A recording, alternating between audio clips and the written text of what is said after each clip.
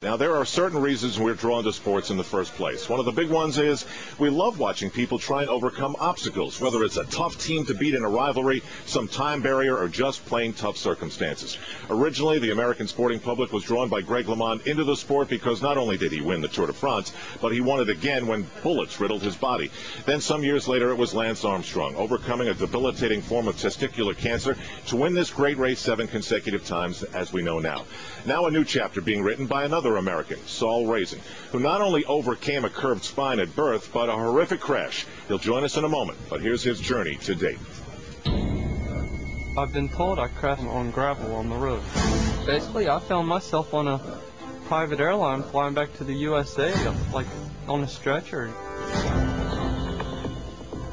I couldn't move my left side. My left side was paralyzed. I'd say a good 4 weeks in hospital in Atlanta, I didn't understand what happened to me. And then one day, I got on the internet, and I clicked news, and it popped up, and it said, CNN headline news, Saul Raisin crashed and was in a coma.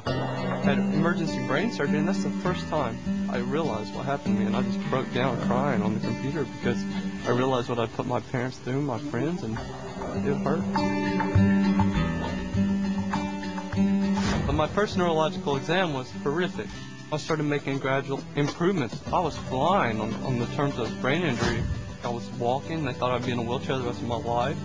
I started moving my left side again. They said I'd never move that again.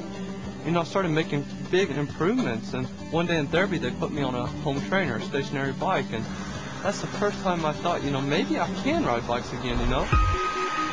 When I got out of the hospital, I went home and I started riding the home trainer every hour after therapy. So that's when I first thought, hey, I'm going to get back on my bike on the road.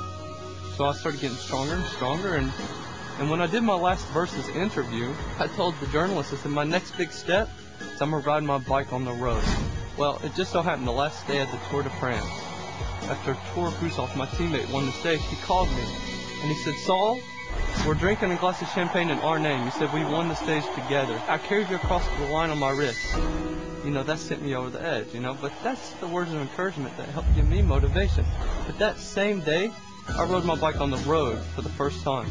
And I did something that what many people thought was impossible. You know, and I think cycling really, as far as physically, you know, it helped me tremendously, but I think cycling really, you know, it made me fight all my problems. Not only now, at this point, can I live a normal life, I do have the possibility I can race bicycles again. And, you know, I want to get back to the world and help others, and I want to show people you can do anything.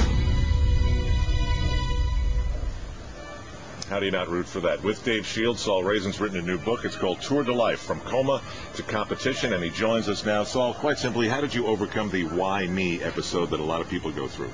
You know, I really couldn't have done it without my support of my friends and family, you know, like, the support I got from my team, you know, all my friends, you know, was amazing. You know, just having Bob Roll here wearing one of my Raisin Hell bracelets, you know, that's support that makes me want to get back, you know, and show people, you know, you can overcome the impossible. And, you know, that's how I did it. You know, I always had people support me, to help me, my friends, my family, my parents, you know, and that's the biggest reason that I'm probably back to where I'm at to this day.